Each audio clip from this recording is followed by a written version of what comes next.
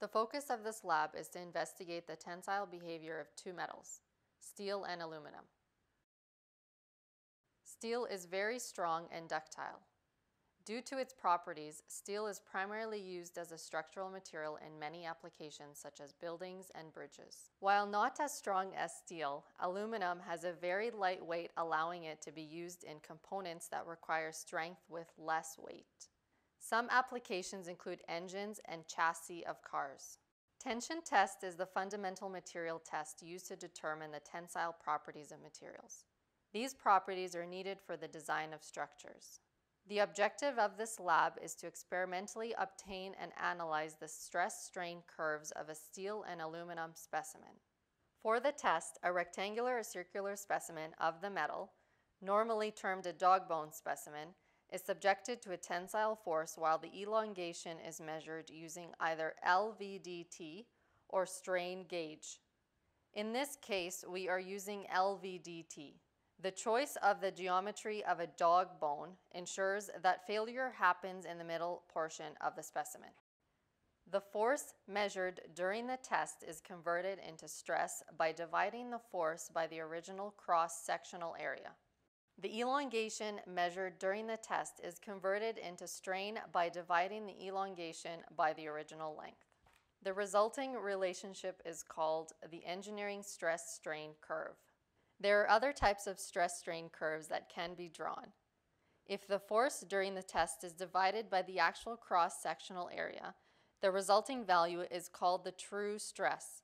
And if we use a different measure of strain called the true strain, the resulting curve is termed the true stress-strain curve. Therefore, the true stress-strain curve is usually higher than the engineering stress-strain curve. We are now going to examine the resulting stress-strain curve of steel materials. At the beginning of the test, the stress is directly proportional to the strain. The slope of the curve is called Young's modulus. The stress at the end of the straight line is called the proportional limit. Slightly higher than the proportional limit is the elastic limit, the yield stress or the yield strength, which marks the end of the elastic region. In the elastic region of the curve, the specimen returns back to its original length if the load is removed. Beyond the elastic limit, the material breaks down and sustains permanent or plastic deformation.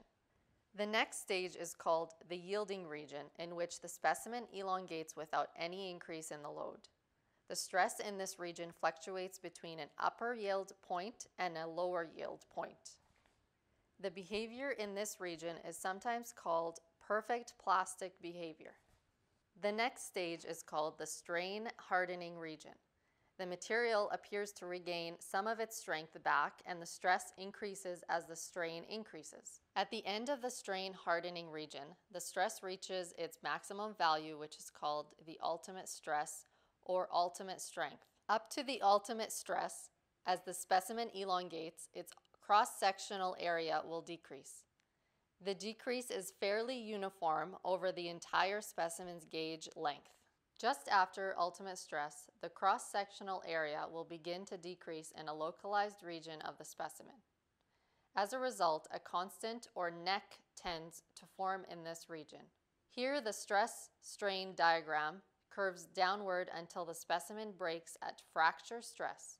This final region is called necking region. The ductility of the material is defined as the fracture strain expressed as a percent. We are now going to examine the resulting stress-strain curve of aluminum materials. Unlike steel, aluminum does not have a yielding region, which makes it difficult to define the yield stress. For aluminum stress-strain diagram, the proportional limit can be obtained as the stress at which the curve is no longer linear. The slope of that portion is the Young's modulus of aluminum.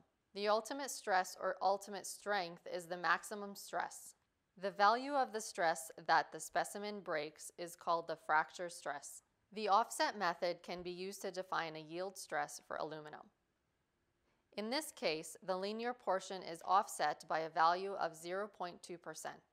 The intersection of this offset with the curve defines the yield stress or yield strength of the aluminum specimen. I hope this tutorial was helpful. Best of luck with the lab!